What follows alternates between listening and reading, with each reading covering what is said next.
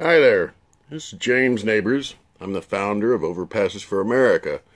Perhaps you've never met me before, perhaps you've never seen me before, perhaps you don't even know who I am or realize that I was the founder of Overpasses For America. Those of you that have been with us for a bit know that we started out as another name and then changed our focus to basically address the larger need.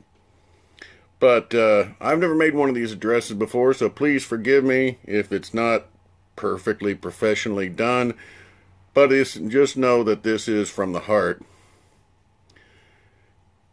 For everybody in Overpasses, I don't know how to emphasize to you enough the need for us to get out and protest. Not necessarily rally for any political candidate that you like, because that's caused a lot of division between the Trump and the Cruz crowds. The fact of the matter is, both crowds are patriotic, and the behavior between the two parties or camps towards one another, honestly, is shameful. Anybody that's been attacking people ought to be ashamed of themselves. I have done my best to stay neutral and to let everybody decide what it was that they wanted, who it was that they wanted to support, because that's the American way.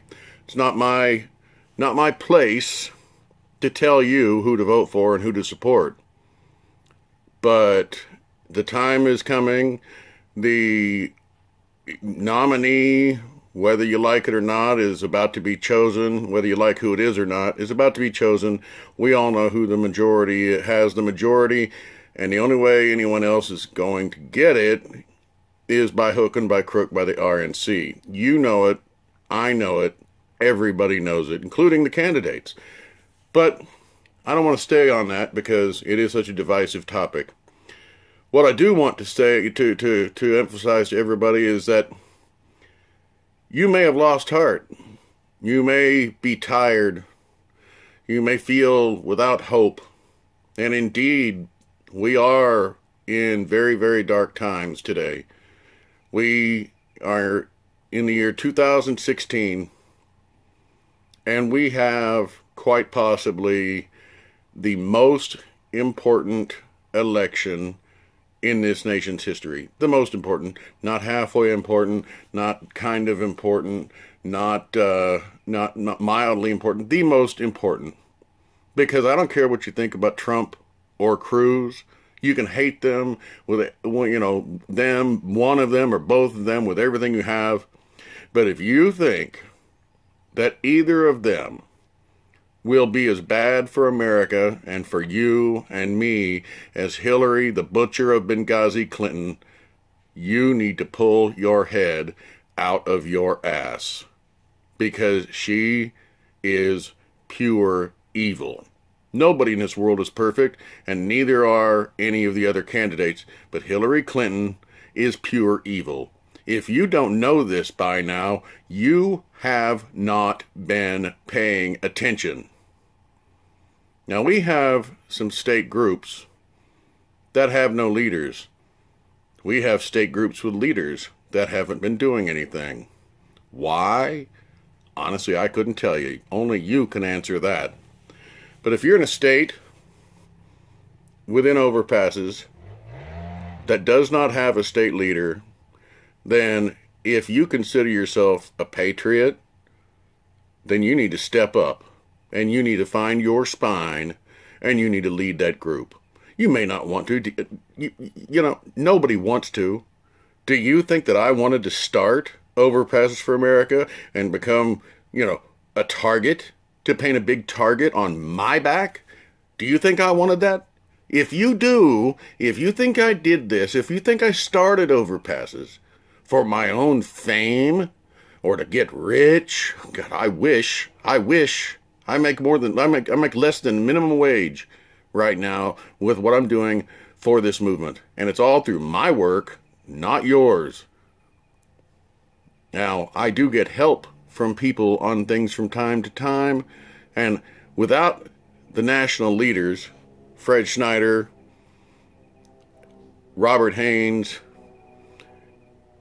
Debbie Bartkus, and now Carol from Oregon, who stepped up to the plate in Oregon and has led the charge against the Bureau of Land Management and the feds in Oregon. You know, this movement would not be going anywhere. If not for them, this movement would not be going anywhere. I'm just one man. And if not for those people, we wouldn't be doing anything. We would be collecting cobwebs on Facebook, which unfortunately some of your groups are. And you may consider yourself a state leader, but are you leading? Some of you are. And if you are, congratulations, you're doing what it takes to be a patriot. You're doing what it takes that you can do in your time and in your way to save this nation. But for those of you that are in a state group and you're supposed to be a state leader and you're not doing anything, well, first off, you're not doing your nation any good. You're not doing this movement any good. And honestly, if you call yourself a Christian, well, you're not being a very good Christian. And you may ask, well, why is that? And how can you dare say that to me? Well, I'll tell you how I dare say it to you. Because it clearly states in the Bible that faith without acts is dead. Now, acts do not create faith. But if you say you have faith and you are not acting, then your faith is dead. If you have no faith, guess what? You might as well just be an atheist. You might as well just be a Muslim. You might as well be anything but a Christian, because you're disobeying your Lord. You're disobeying the man that created you. You're disobeying your Creator by not acting on your faith. I personally believe that the Constitution was inspired by God Himself, because we are the first nation in the history of the world to have given prosperity and freedom on a level that we have here in the United States. Now, are we perfect? No. Why are we not perfect? Because we're humans. Because our leaders are humans. Unfortunately now, we have been infiltrated at the highest levels by people with very nefarious means.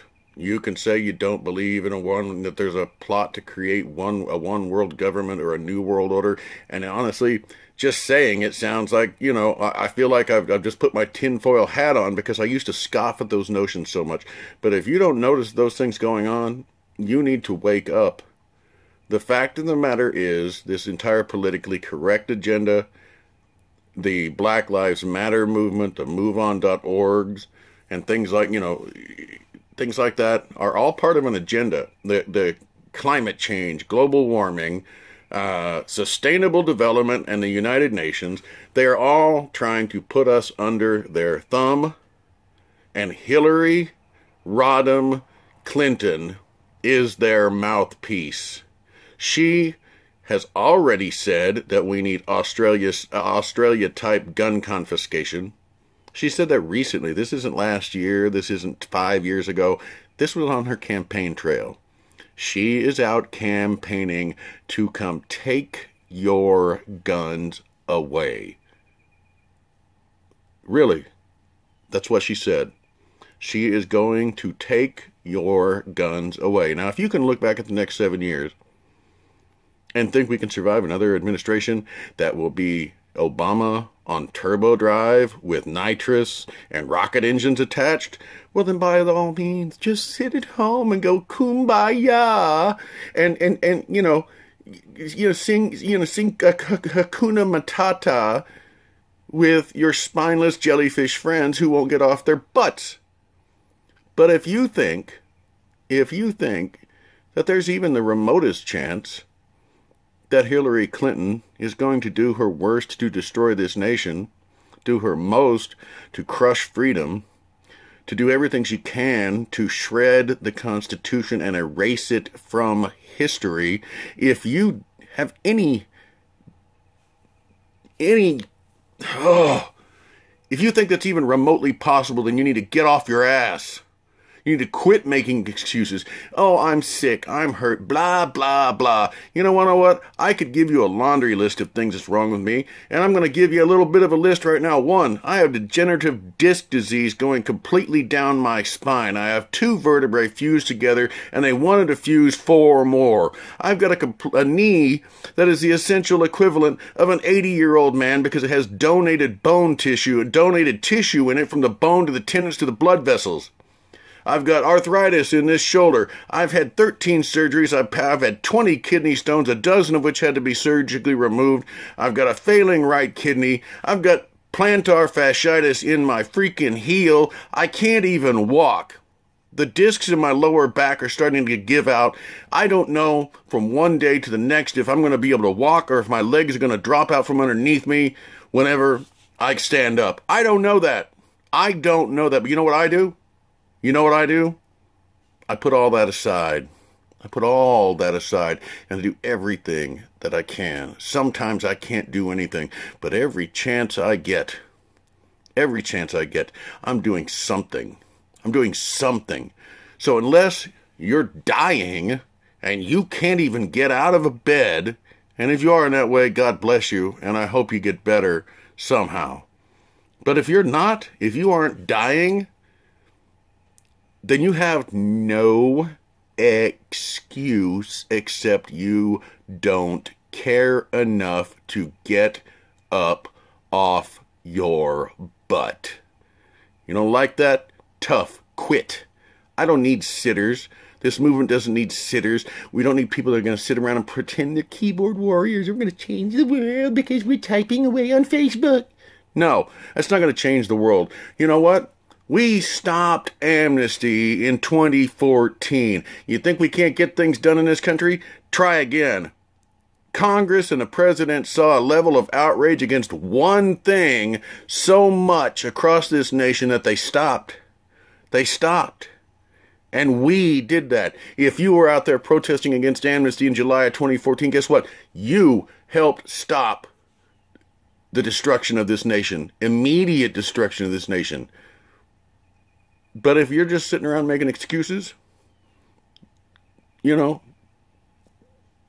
whatever happens to you, you brought on yourself.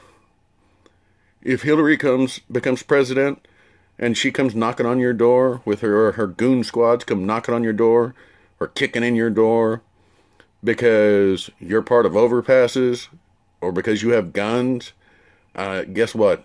It's your own fault. Don't be mad at Hillary because she's already told you what she's going to do. So if you don't listen to her when she says she's going to confiscate guns, when her entire agenda is against the Constitution and against the United States, when that happens, you might as well just bend over. You might as well just bend over and take it like a champ because you brought it on yourself.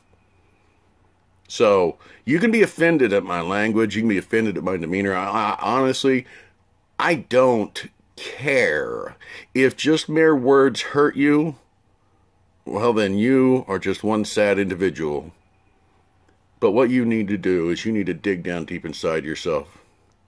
You need to find whatever it's going to take to motivate you, whether it be for yourself, whether it be for your children, whether it be for your wife, your grandparents, your sister's kids, your brother's kids, people you don't even know, or just the fact to be a part of saving this nation. Whatever it takes to motivate you, you need to get out there. If you do nothing else, then have anti-Hillary protests. Then do it. I don't care what kind of protest you do, but actually I do. We've got to have anti-Hillary protests. We have got to motivate the American people to get out and make sure that evil whore of Babylon is never put in our hallowed White House. And if you don't see that as important, I honestly don't know what to do with you. What I do know is that you'll be judged one day after this life is done, and possibly during this life. But if you sit by and let evil triumph, you will be judged for that. So, the question you have to ask yourself is, what next? What can I do? What can you do? What can all of us do? The first thing that we all need to do is get back busy in our groups. Get back busy with this movement. Get back to recruiting like we did the first 3 months of this movement, when we were on pace to have over 500,000 people inside of a year just in our state groups. Well, guess what? We're not even 10% of that, because people got complacent. They saw it get busy. Oh, we don't have to do anything else. We don't have to do anything else. Well, I'll tell you what, recruiting is probably the most important thing to this movement, because people are going to die. Unfortunately, we've lost some outstanding patriots, and God bless their souls. God bless their souls, because they did what they could until they couldn't do no more. Will you? Have you? The fact of the matter is, time is very short, and if we don't act with haste, this country is finished. Freedom is finished. I am in the process right now of trying to sell my car, cash in my retirement, so I can buy a pickup truck and a travel trailer, and if Hillary's elected, I'm going to bug out. I'm going to disappear and go into hiding. I can't tell you what I'm going to do next. I can't tell you what I'm going to do next, because the less you know, the better. But suffice it to say, if she's elected president, this country has gone to hell. And whatever happens next, we brought upon ourselves. Whatever's happening now, we brought upon ourselves. How do you think these people in D.C. got to where they are now? Because we were complacent. We were living in the lap of luxury in the greatest nation in the world, and we just let it go on by. We just ignored everything that was happening, and here we are today. Here we are today with rigged elections. And you can look at the Democrat side, and I don't like Bernie Sanders one bit, but all you got to do is look at what's going on there. He's getting screwed. He ought to be the Democratic nominee by a long shot. He's won more states, and she just keeps walking away with delegates. Well, how's that happen? Because the government is completely corrupt. Because the Democrats are beyond corrupt. They're not even savable. They should be disbanded, and anybody in office that is a Democrat should be removed, tarred and feathered, flogged like the Romans did Jesus, and deported to, I don't know, the core of the sun. Because they're not even humans. They're certainly not Americans. They're definitely not patriots. And, you know, you could say, well, why are you picking on the Democrats? Well, I'm not, because guess what? Rhinos are Democrats. Democrats are communists, and rhinos are Democrats. Now that you know that little simple formula, look at our federal government and tell me how much of it is looking out for us. Look at your state government. If you want to know where the rot starts, there it is. It's on our level. It's on our states. It's on our cities. The rot, the infection begins. The rot and the infection begins at home, in our home states. We elect these people. They go up to D.C., and all it is a graduation to the corruption party. I've rambled on a lot longer than I meant to. I'm going to go ahead and cut this short. But if you can't find yourself motivated to get out and do something to save this country, why are you even in overpasses? Seriously, ask yourself, why am I here? Why am I here? Why am I not doing something? If you can't come up with an answer as to why you can do something, just quit. You know, you're not doing anybody any good, and you're just riding on the coattails for, you know, I don't know, maybe if we happen to save the country, you can say, oh, I was a part of it. Well, in your soul, you know you weren't, if you aren't doing anything. And God knows that too. He knows that you were lying. If you say you were a part of this thing and you didn't do anything, God knows you're lying. And you'll have to answer for that. You'll have to answer for that. But all I know is this. I will not live in a prison nation. If Hillary Clinton is elected, that is what America becomes. You may not like Cruz, and you may not like Trump, but neither one of them has a trail of bodies leading behind or following behind them all the way back to Arkansas. Hillary Clinton has had dozens of people killed in her rise to power, and then if you've forgotten about it, oh, what about those 4 dead in Benghazi that created ISIS? $6 billion in state funds missing, 400 man-pad surface-to-air missiles, and an entire warehouse of weapons And then what do you know? Within a very short time after that, we have this little creation called ISIS that's starting to chop people's heads off. They're starting to infiltrate this country, and it's all on Hillary. So if you want to have jihad waged in the United States, let her get in office.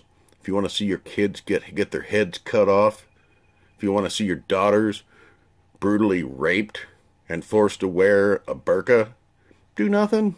Do nothing. Just let those satanic bastards overrun this nation, because if Hillary Clinton becomes president, that's what's going to happen. Every single illegal alien criminal is going to be here. There will be increased chaos in these streets, and the entire purpose of it is to slam tyranny down on us, to make things so bad here, we have to ask for outside help. We have to ask for outside help to maintain order in our country. And when that happens, America is dead. America is dead, and your lack of action will be part of the reason it happened. So make a choice. Thank you. God bless America. And if you have been out doing something, God bless you. And thank you from the bottom of my heart. I'm out.